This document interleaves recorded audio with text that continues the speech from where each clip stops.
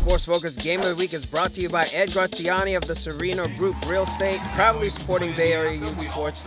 4-2 St. Francis taking on 5-1 Mitty, and it's homecoming night.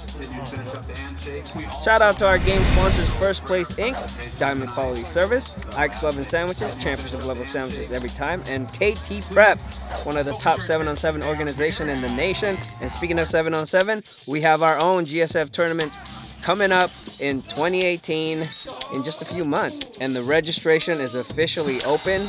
Coaches, you must sign up to reserve your spots. First quarter, Lancers not wasting time.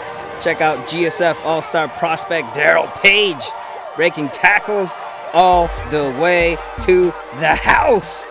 Tyler Minot with a big block, 34-yard run, 7-0 SF. They have an underrated QB. His name is Reed Vettel, and he's a marksman. Watch him put the ball where only his receiver can catch it. That's Momo Wilmer, the second, with the grab. 43-yard hookup, 14-zip SF.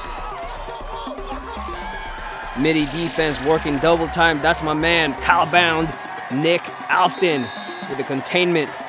Still 14-0, end of first. Second quarter, here's 4-star Josh Picola. Stanford bound, maybe, probably, we'll see. Another first down for SF. 5:36 left, Vettel rolls right. Finds Evan Williams. His second touchdown pass in the first half, 21-zip, Lancers. Williams' third consecutive game with a touchdown. Ensuing kickoff, watch sophomore James Thomas take this one all the way back. 99-yard touchdown. That's KT Prep playmaker status right there.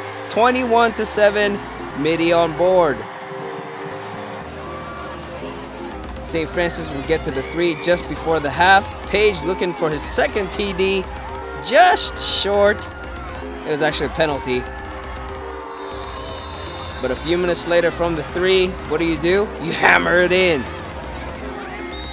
Opeti Fangupo gets the job done. 28-7, Lancers at the half. There's your fan club right there.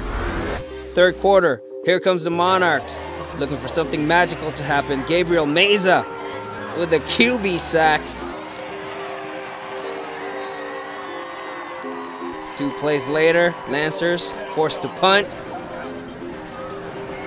But a bad snap cost the punter to accidentally down the ball on the St. Francis 29-yard line. In comes the offense, and they'll capitalize on the opportunity right away. QB Shamir Bey throws a beauty to Joseph Vaughn. 28-14 after the extra point. Next Lancers possession.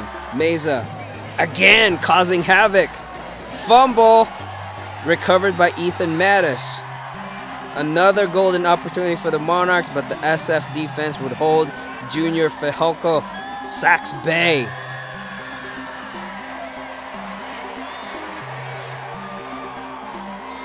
Two plays later, 3rd and 31.